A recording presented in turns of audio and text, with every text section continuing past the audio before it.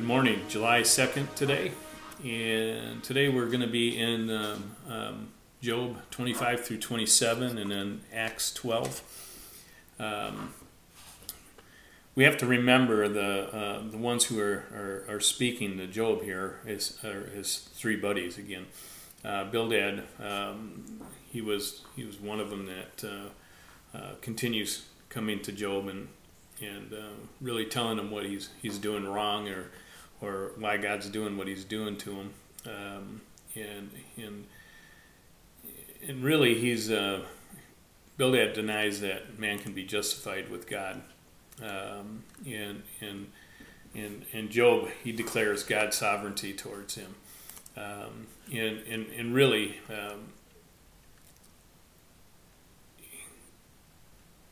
Job lays out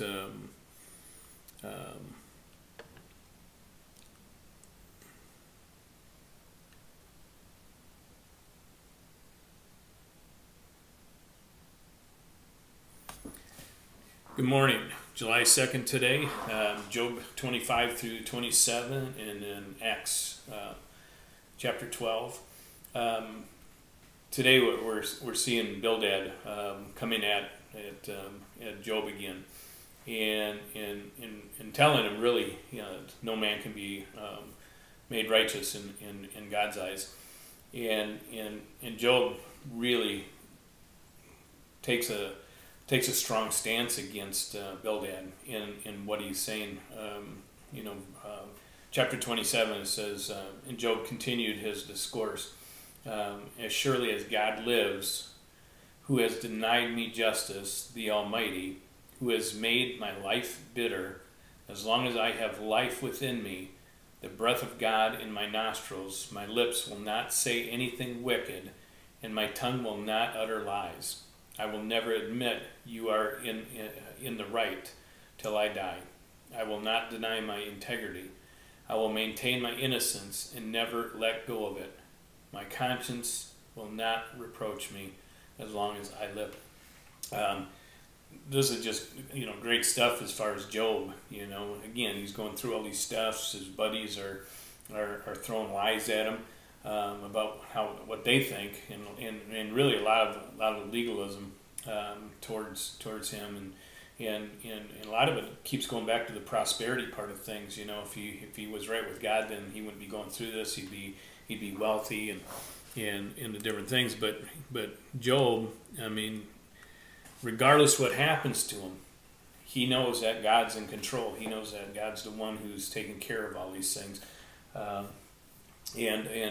really it flows into Acts 12 really good today, because we see James, the brother of John, put to death by the sword, and here's Peter. He's in jail. He's actually chained to the guards. Back then they were chained to the guards 24/7. And here we see God really delivering him out of the bondage of prison, and releases him. And even at the time, Peter's wondering what is going on here. Am I having a vision? Am I dreaming? But he finally realizes that no, it was an angel of God who came and released him. And even when he got to the house, he knocks on the door, and the woman comes to the door and doesn't even open it, shuts it, and goes and tells the people, and the people basically say, "You're out of your mind," And what's amazing here was they got all these people. Scripture says that they were all praying for Peter and for him to be released and not killed and all that stuff. And then here's prayer answered, and they didn't know what to do with it. It's how often do we do that? Praying for something and it's finally answered, and we see this miraculous thing, and we kind of deny it. And there too, we got to have faith like Job did, and just know God is in control of these things and taking care of it. The things that we see in Scripture from the disciples and the apostles. It's amazing just watching and hearing, the different things that are going on in their life. Because again, these were guys who denied Jesus when all the crucifixion was going on, and now they're dying for it. They're dying for Jesus and being persecuted, and we see the church being persecuted and the disciples being persecuted, and here's Peter being released because obviously God wasn't done with him yet.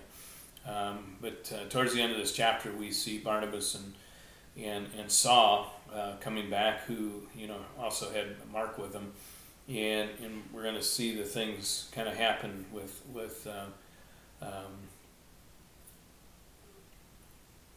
what they're doing. But towards the end of the chapter here, in verse 24, it says, "But the word of God continued to spread and flourish." And that's when Barnabas and Saul had finished their mission.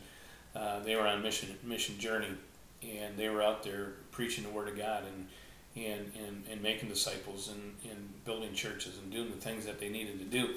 So, again, these are exciting times in Scripture, and for us to be able to sit back and really be a part of that yet is amazing, because there too, our theme right now, it's the Word of God grew and multiply, and that's what we hear in Scripture. The Word of God continued to spread and flourish. Same thing, but grow and multiply, spread and flourish. We need to be like Peter, like the apostles, Barnabas, Saul, Mark, Timothy, the ones who are taking strongholds in serving the Lord, and really they took the stand. As long as I have breath in my nostrils, I'm gonna worship. I'm gonna worship the King. So, really good Scripture today. Pray you have a great Thursday, and I will see you Friday morning.